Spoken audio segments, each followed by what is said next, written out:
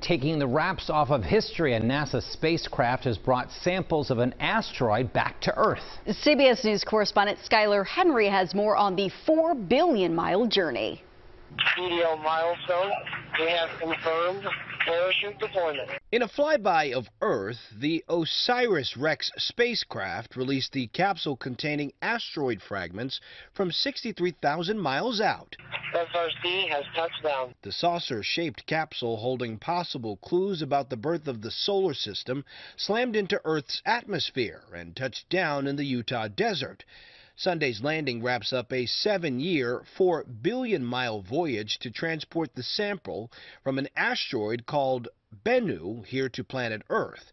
NASA officials spoke about the successful mission. It was pulse pounding, I'm sure, for you watching it, even more for those of us in the helicopters. We were, with bated breath, making sure that we came down for a nice soft landing in the Utah desert, and it worked spectacularly well.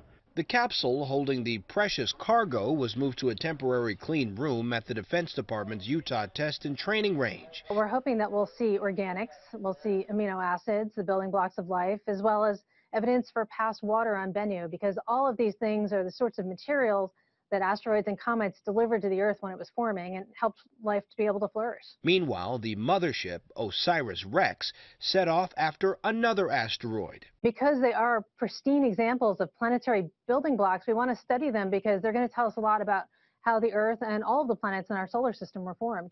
Since the capsule was intact, it's likely the 4.5 billion-year-old asteroid pieces were free of contamination, making them perfect specimens to study. Skylar Henry, CBS News, Washington. See, here's my question, though. They haven't opened this thing up. What happens if they open it and there's nothing in there?